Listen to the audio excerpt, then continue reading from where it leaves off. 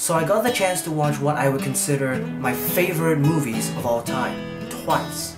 One time with QB Sensei, and the other with my family. That's right, Wreck-It Ralph. I'm gonna wreck it! Wreck-It Ralph is a story about Wreck-It Ralph, who's tired of being a bad guy in his video game and decides to explore the world of gaming in order to prove that he isn't as bad as he seems. As much as he's being considered the bad guy by the Icelanders in his video game, I don't think he's a bad guy at all, he's just a little misunderstood. Think about it, if you're a guy happily sleeping in your stump, minding your own business, when all of a sudden a bulldozer comes in and drives you all the way to the dump, while they rebuild your sleeping place into a building, wouldn't you be pissed off too? For Wreck-It Ralph's case, he just has a little trouble managing his own anger and decides to vent it out on this new Iceland building that they have built in his place. The story is amazing, it's got a really nice, heartwarming feel to it, and as for the animation, it's Disney. How could you go wrong?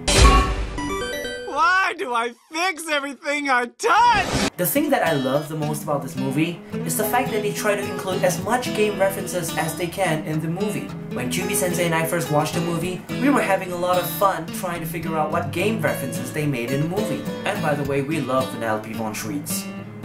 We thought this movie was just gonna be a one-off thing, get into the cinema, watch the movie, come out, and forget about it. But I was wrong.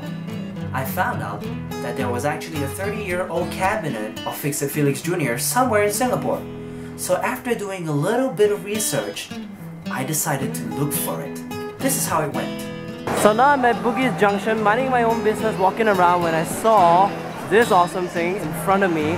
And would you believe that it's the real deal of Fix-It Felix Jr. I can fix it! Yeah, sure. Oh, this is no different from the Disney's version. John, you move the thing up and then press it. Yay! Oh, whoa! You fixed it! Why do I fix everything I touch? I can understand Ralph's sadness. Oh, sorry dude. I'll play a featured game in the future. But for now, bye. Head to the chocolate mart with you. Come on Diana, give me a bye. Okay. Okay, that's it. Yeah, it was kind of fun actually. Okay, bye. What? I may be an avid gamer, but I'm not the best. I'm sorry if this video comes off as a little boring to all of you. I just wanted to share with you some of the experiences that I've had while watching the movie and how it brings all the nostalgic moments as a child gamer back to me. So thank you so much for watching, I hope you enjoyed it. If you liked this video, please give me a thumbs up, I would really appreciate it. And if you haven't watched Wreck-It Ralph, go ahead and watch it, it's really amazing. And after watching it, if you can still find the cabinet, go ahead and play it, it's amazing. Bye!